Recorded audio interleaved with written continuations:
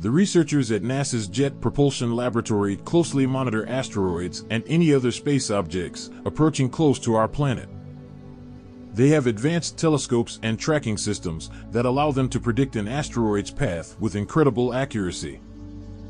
NASA has tracked an asteroid named 2022 RA with an average estimated diameter of 30.5 feet on September 1, 2022. It belongs to the Easton group of asteroids and makes one orbit around the Sun in 362 days.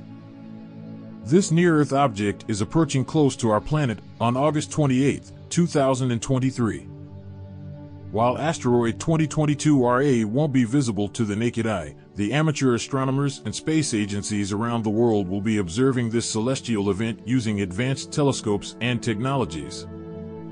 On August 28th, at 21:14 Greenwich Mean Time, it will fly past Earth at a distance of 8.4 million kilometers and at an incredible speed of 10 kilometers per second. Scientists have confirmed that asteroid 2022 RA is not a potentially hazardous near-Earth object and does not cause any threat to our planet. If you enjoyed this cosmic update, don't forget to give us a thumbs up and subscribe our channel Space Life Zero for more space news and celestial adventures.